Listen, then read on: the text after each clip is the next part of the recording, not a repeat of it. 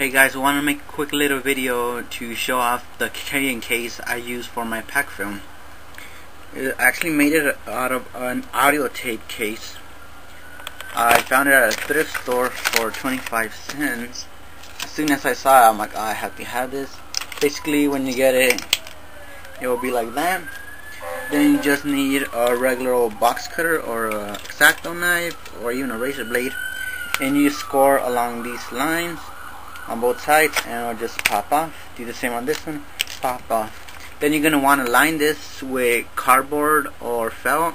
I need to go buy some felt, but it'll fit negative even with the tab still on.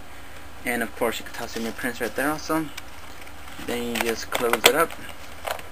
We all know the coolest part is that it says Fujifilm on it, because they are the only ones still making film for Polaroid land cameras. They make 100C, which is ISO 100 film, and 300B, which is 300 ISO.